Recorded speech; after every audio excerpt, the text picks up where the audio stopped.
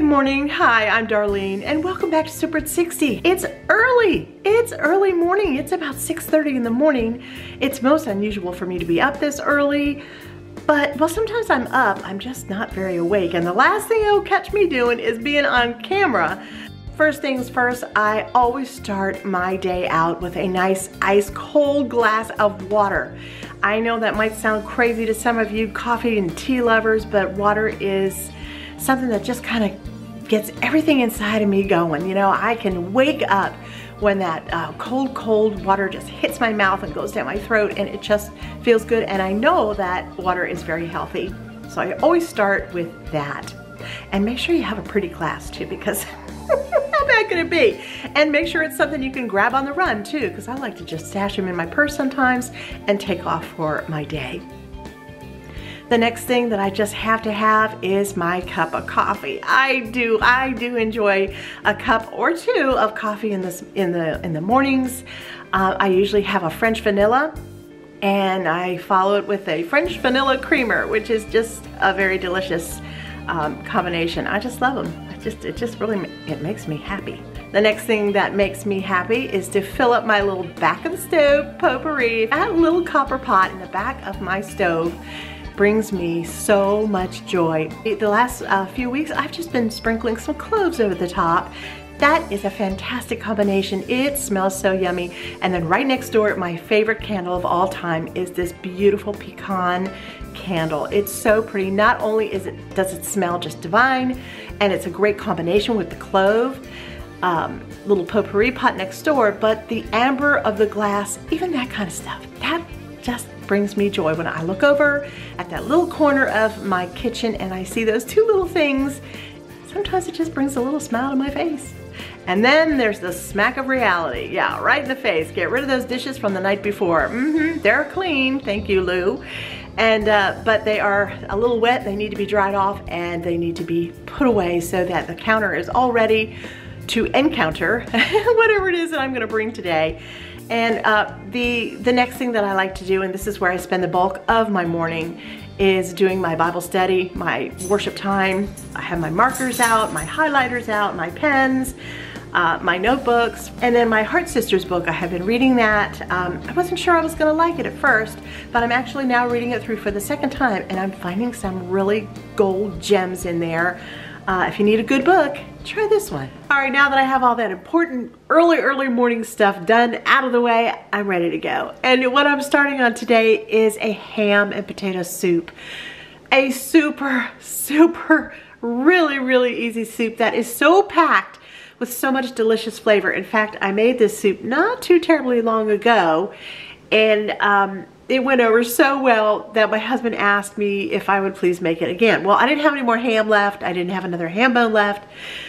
So we went out the other day to Lidl's, and we found some hams that they had on sale. They were 49 cents a pound. 49 cents a pound. We came home with $5 hams. They were $5. So with that ham, I took it out of the wrapping. You know, they're already cooked, so you don't have to put it in a crock pot or put it in the oven. You don't have to do anything.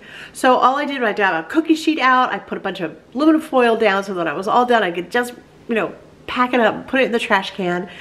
I sliced up that ham as best I could, as thinly as I could. My husband takes a sandwich with him every single day to work. He doesn't care if it's turkey or ham. So where else can you get ham for 49 cents a pound? You can't get it at the deli, not even close. So here's what I got. And he's even dipped into some of this. So this is my big container here, if you can see that. Let me just put that right there. There you go. And it was filled right up to the top. Now he's had about 2 or 3 days worth of dipping in here already to make sandwiches and stuff. And I haven't used any of it for a meal yet. But it's huge, and this container is heavy. You know, I mean, it's good. It's a good size container of lots and lots of ham meat. You can just see it in there. It's beautiful. It's a beautiful thing. And then in this bag, what I had left over, and this is a heavy bag too. This is the bone. I always go the wrong size. Sorry, guys. I'm sorry. I apologize. You'd think I'd get this right after like, what, 2.5 years? This is the bone bag, and you can see, you know, where I cut off as much of the fat from the ham as possible. And I'm gonna try two things this morning. Well, definitely I'm gonna start my ham bone soup with this, with the stock and everything. But the pieces of fat that I cut off here, the clear pieces of fat like that. See how white that is? And let's see if I can find another little piece of it. Here's a good piece to show you right here. Right there. That is just pure ham fat. I'm wondering, do you think if I took my little crock pot, you know, the little tiny, the baby crock pots, and if I got as much of the white fat off as possible, put it on low in my crock pot, if I could render that fat down to lard, can I do that? I mean, I shouldn't be asking you guys. I should be telling you guys. But you're my friends. You're my friends, and you'll know this stuff. I know some of you. You'll know it. So anyway. Alright, there we go. We want it to stay nice and secure while we're chopping up. I got this new beautiful bowl over the past weekend. We went to an antique store, found a couple of really sweet things, but I just love this bowl.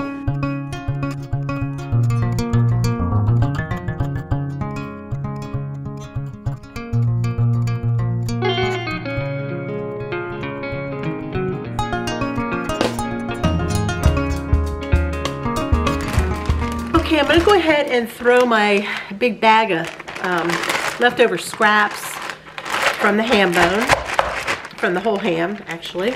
The ham bone is in there. Here it is right here. You can see it right there. It's still got a lot of meat on there, and that's all gonna fall off during this cooking time. All right, I'm gonna put in about a teaspoon of chopped garlic, a little bit of onion powder. Even though I have onion in here, onion powder has a whole different flavor, I think.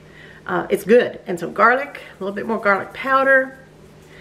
And I have a few bay leaves here. Let's toss in. I always put bay leaves in soups and stocks and whatnot in twos.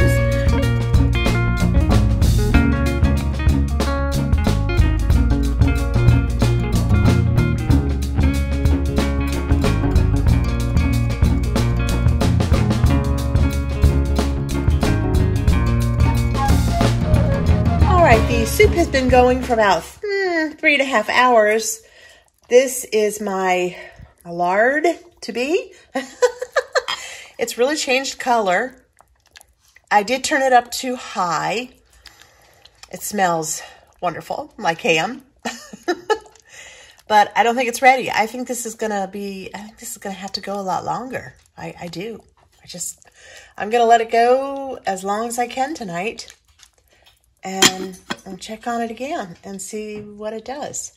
All right, my soup has been on the stovetop for about, let's say 3.5 hours, a good 3.5 hours. The last 45 minutes I cranked it up just a little bit just to make sure. And you know, sure enough, the bones are looking pretty dry. And that means that all the good stuff that you want from those bones, that collagen, is just seeping out of the bones and into that beautiful broth that we've made. That's what gives it that gelatinous, jello kind of feel. When your soups get that way, when your stocks get that way, that's when you know you've gone long enough. All right, this looks just beautiful. I have my other bowl over here, my older bowl that I showed you earlier. And I'm gonna go ahead and take out the bones and whatever else comes out of there. But you'll see that a lot of meat can still be picked off there, and will be. And I'll go ahead and throw all the rest of those vegetables back in here as well. All right, yeah, look at that. Oh, look at the bone. Yep, that meat is just ready to fall right off. It does have to cool just a little bit, obviously, because it's really, really hot. And I just want to go through and make sure I have all the excessive fat out and every single last bone. All right, everything is looking just beautiful, absolutely delicious, and smells so good in here. While the meat and the bones and all that stuff that I just took out of the stock is cooling down, I'm gonna go ahead and peel and chop up my potatoes and chop them small, kind of like you did with the veggies, just so that they cook fast, you know, and you get to your dinner faster. And I'm gonna start a little bit of that butter and flour roux And we'll be able to put that into our stock, and it'll be nice and thick soup, and then all the veggies, all the meat, all the potatoes, everybody back in the pool, and we have dinner. Roux are really quick. There's no big trick to a roux.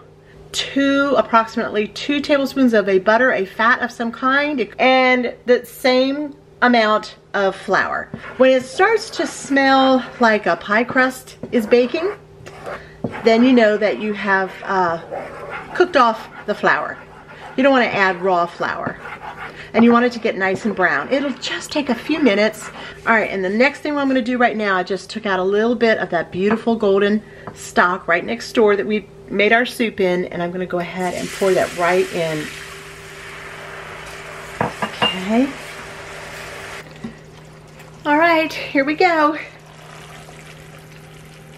In goes our roux, just like that. Do it very carefully and just give it a really good stir. And as it sits here and the water the broth here comes up to a boil with those potatoes in it. I don't think I have that quite high enough. Let me turn it up just a little bit. And that's gonna be beautiful. And I think I am gonna go ahead and add in the meat and all those delicious vegetables.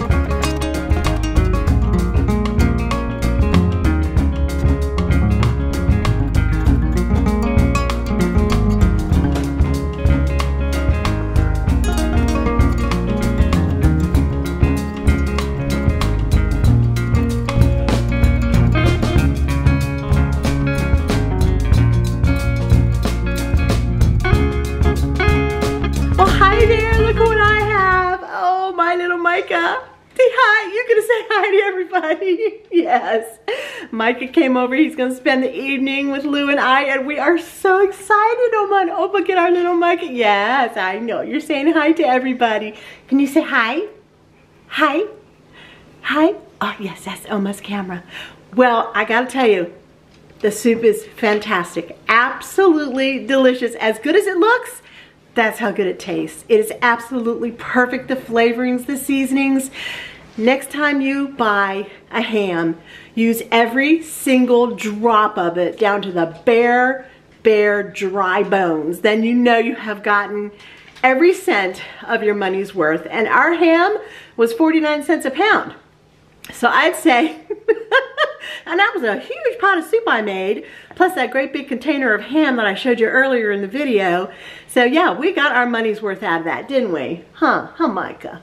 All right, well, I'm gonna say goodbye, and I will see you guys real soon. Can you wait bye-bye? Say what? Bye-bye. Okay, I'll see you soon. Bye now. Lord bless.